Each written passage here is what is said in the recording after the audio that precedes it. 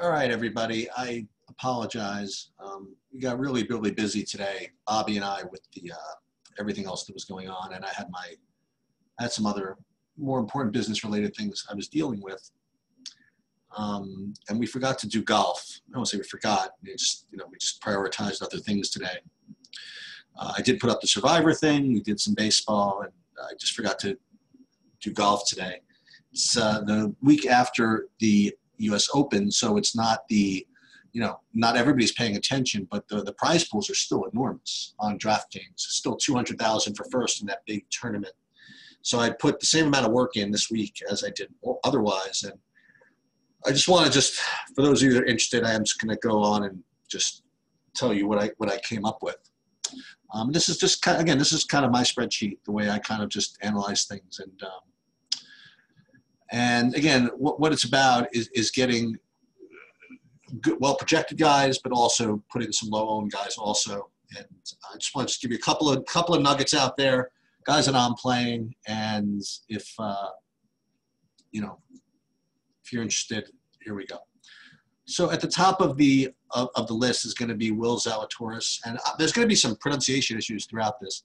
I mean, he kind of had his coming out party at the U.S. Open this past week, and he'd been killing it on the Korn Ferry Tour apparently, and I almost feel like kind of a chump playing him just because he's just so obvious. He does rate to be the best play, and he also rates to be the highest owned. I have him at average ownership, maybe about 25%. So I'm a little torn of what to do with him. I'm probably just going to lock him in. Okay, he is definitely the best play. And the reason why I can lock him in is I have some hoodoos that are going to be very, very low owned that I can throw in there also.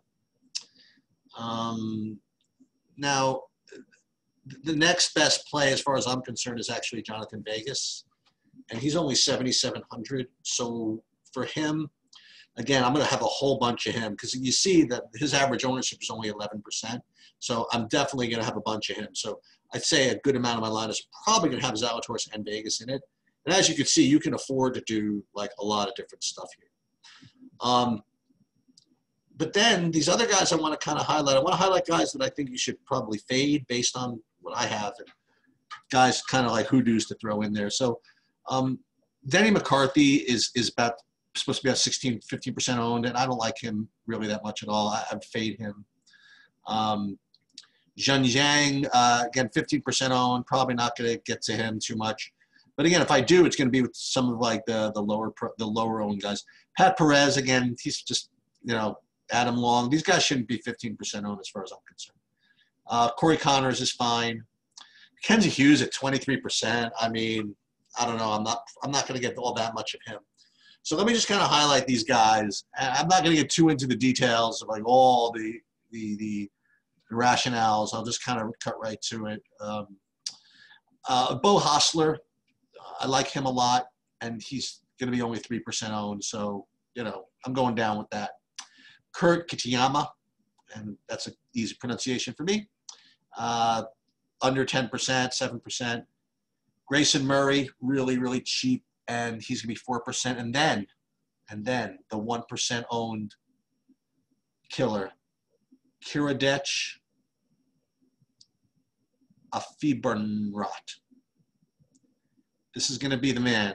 Kiradech Afibernrat at 1%.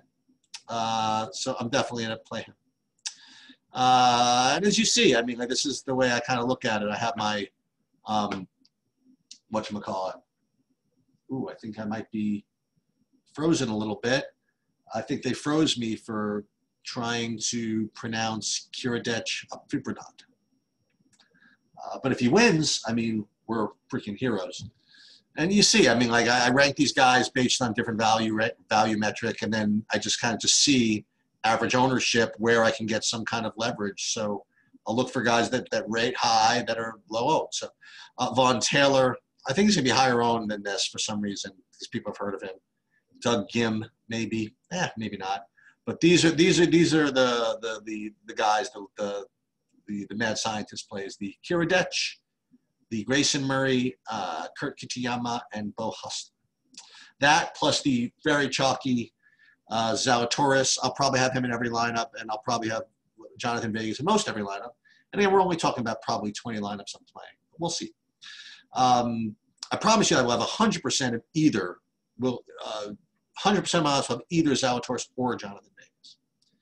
Maybe all of them will have both of them. That I haven't figured out yet. That's it. Hope you guys play. Hope you guys win. And that's about it.